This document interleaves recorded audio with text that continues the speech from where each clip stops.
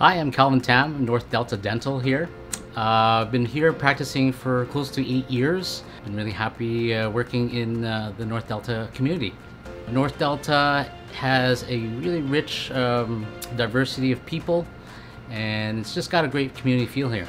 So when the COVID-19 pandemic quarantine kicked in, all dental offices in Canada pretty much shut down, almost with the exception of emergency treatment. So we weren't seeing patients actively. We were still available via phone and video to help assess and treat sort of emergent needs.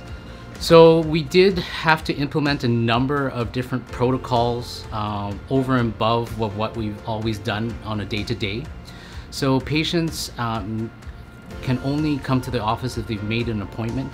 When they make an appointment, they're already pre-screened by our receptionist, asking them a number of questions regarding a potential COVID history.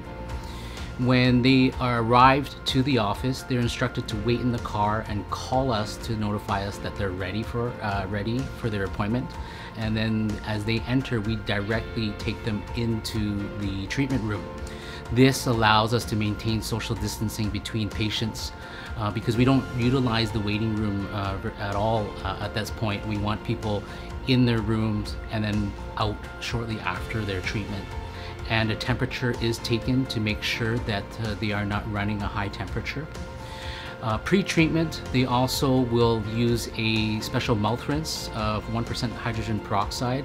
And then in terms of treatment, all of the staff are wearing various forms of PPE, depending on what type of treatment we're providing. So one of the main things that we're doing is, one, to minimize the aerosols by utilizing the extra suctioning devices, and then also cleaning the air as best as possible in case something does make it past the suctioning and end up in the air.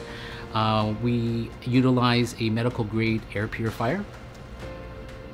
So moving forward, the great thing is that we have a lot of good systems and protocols that we put in place. My team has done really well in adapting and making sure that we're able to still do everything efficiently and safely and still provide the best care we can to all our patients.